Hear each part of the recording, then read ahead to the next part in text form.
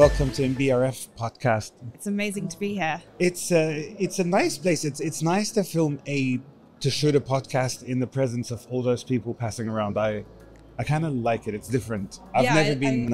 I like the glass and everyone looking in. It's like a fish tank.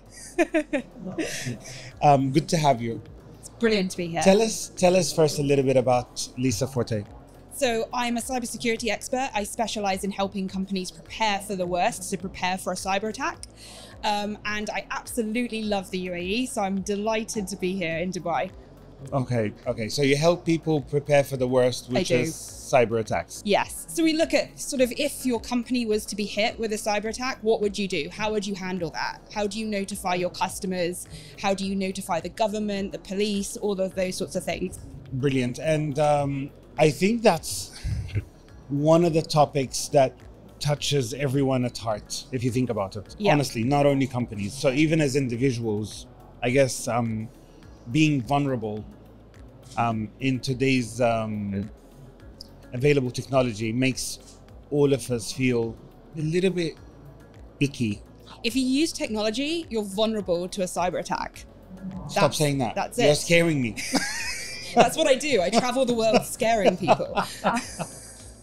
How bad is it? It's really, really bad, to put it lightly. It's actually, we've had the worst year for a long time. This year, 2024, has seen more attacks than ever before globally. It affects, as you said, it affects companies, it affects governments, it affects militaries, it affects individuals. Every single person that interacts with technology in any way, shape or form is potentially vulnerable to being hacked. And that's the problem that we have. Is it getting better or worse? It's getting significantly worse, unfortunately. Wow. But we're interacting with technology. The positivity, Lisa, come on. I come from the UK and I bring all this positivity to Dubai. You're very welcome. Honestly, I did not think this podcast is going to be this much fun. Guys, it's not going to be 10 minutes. I'm sorry. All right. I don't know why I'm smiling. All you're telling me is bad news. What's on the good side? Can we protect ourselves? There are ways we can protect ourselves, and there's lots of things that we're doing. I mean, if you look at the UAE, for example, what's really interesting about the UAE is it's ranking really one of the top in the world for digital competitiveness, for other technologies and innovation. So in that respect, it's at the forefront of a lot of this, which is why it's a really exciting summit to be at today. And, hearing all these ideas that are being talked about is fantastic. We're talking about AI, we're talking about how we use AI in defense and all the other things that we want to do. And I think that's why these sorts of things are so important. Okay, I'm just getting bad ideas and bad thoughts, Lisa. Thank you for this. Because now when you said we can use AI for defense, I'm thinking we can also use AI for offense. Well, that is the concern. Anything that you create, the attackers can use as well. So if we are using AI, the attackers could potentially also use AI, and that creates an interesting challenge, I think, for the future. So I'm doing a talk on cybersecurity, and I'm going to be focusing on the sorts of technologies we use. So some of the stuff I'm going to be talking about is things like having Alexa in your house and the security risks there. Your car is connected to the internet, your watch, your phone, you're using Netflix, you're using social media. Everything you do touches the internet now. So if something happens, that's now going to have an enormous effect on you, on your life, on the country, everything. Can I take you back to way down in levels? Can we please define what a cybersecurity risk is for an individual? Just to explain it to the average Joe. What is it in the simplest form? It's essentially someone who's not you, who you haven't given permission to, getting into your account or into your car or into your Alexa or whatever it is. And that might be to steal money, that might be to steal data, that might be to blackmail you. It could be a whole number of reasons. So it's basically someone who can invade your digital privacy. Correct. In any way of... It's like breaking into your house, but digitally. Okay, and can we quickly tell people because I don't think people realize that, what's in your digital house? Everything. Your bank, your money, listen. your passwords, your access into everything. Everything you do is online. If you think about it, if you book a flight, all your passport details are on there.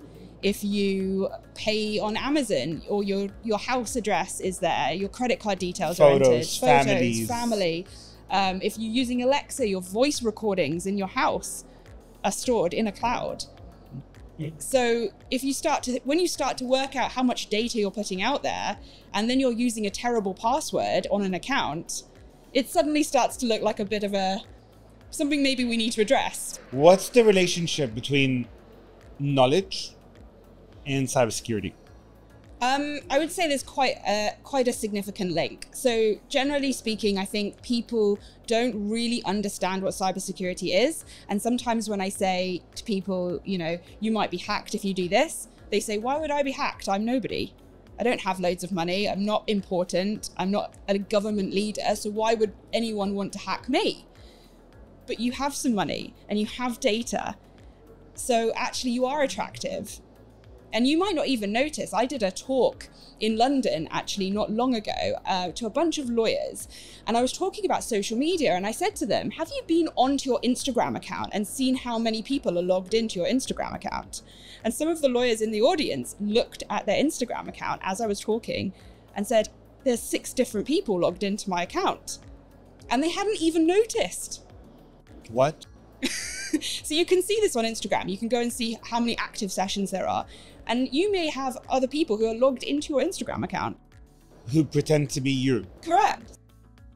And you don't even notice. And those could be cousins, boyfriends, girlfriends. They could be that. They could just be completely random people somewhere in the world who are using your account to send, Bitcoin scams and things like that to other people, and you don't necessarily even notice. It's that severe. It can be that severe, yeah. And when you said that I don't have that much money, why would people want to go into my account? I like that a lot because I thought about it. Also, it could mean that you're an individual who can apply for a loan. Correct. Who can bring money, but not to you, to someone else who pretends to be you. So you have a credit card. A credit card's useful. I actually got scammed not long ago. Really? About 3 weeks ago. But the bank did. I mean, they brought the money back. But yeah. Do you remember how it happened? The only thing that I remember is the bank kept on asking me one question. Did you receive an OTP and share it with anyone? And I said no.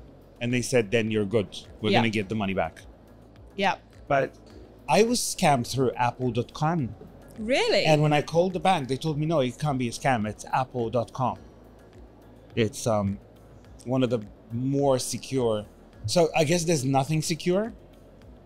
I think I'm a very untrusting person because of my line of work. So, but I would say, if you look at, for example, there are situations where there's been, for example, an airline, I won't name the airline, where people have gone and bought flights. And what the airline didn't realize was the hackers were basically sitting behind the platform. So every time you put in your name and your credit card details, the attackers took the name and the credit card details. And they were doing this for months. No one realized. And obviously the attackers are there using the money and spending it on the credit cards. And no one could figure out why this was. And then suddenly it all came down to, well, everyone has bought a ticket from this airline's website. Legitimate website, legitimate company, but they hadn't realized their website had been hacked by these people. So again, they were sitting behind the platform, correct. i.e. there is a platform where you go and book your tickets and they mirrored that platform. Correct. So someone else has access to it? Yes. And the airline didn't realize? The airline didn't realize for ages. And they were just siphoning off all of this data that people were putting into to book their legitimate flights. Wow. Lisa, I can talk about this for hours, honestly. Not because it's a pleasant topic. All right. What do we do? Last question. What are we doing about this? Can we make it better? Do you see a better future coming? I do. I think the one thing as individuals, if you're listening to this and you want to do something immediately, make sure every single account you have has a really secure password. And ideally, you've used multi-factor authentication. So a text message code that comes to your phone or an app that provides you with a code. Something like that will make your account so much harder to compromise. Wow. Wow. Lisa, Thank you very much. It's just spreading my joy around the world. Thank you for spreading the joy around the world. But I'll tell you what, I'd rather know. I think I'm going to change all my passwords today, right after this podcast. I'd love to do a longer form podcast about this topic if you're still around. Definitely. Well, I look forward to it. Thank you for having me. From MBRF podcast, Lisa Forte did a fantastic job telling us about how safe the world is. So we'd like to thank Lisa. Lisa, you want to say something final? Thank you so much for having me. And I love being back in the UAE and Dubai. Thank you.